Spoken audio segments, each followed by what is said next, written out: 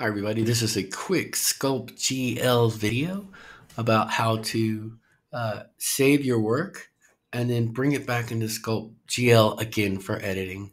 So what we have here is a little design I quickly did that I want to save.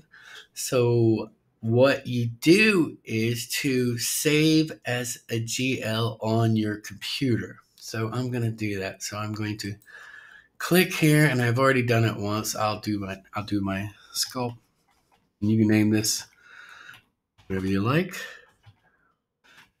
Test, and then I'll click that right there, and I'll say yes, sure, go ahead, replace it, and there it is right there. So I call it SculptGL test.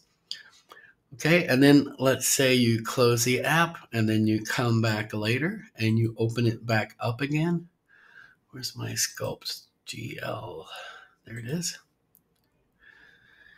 And then I go to import part under file, and I want to bring it back into the scene. And what you might want to do also is clear the scene first. So let's just clear it.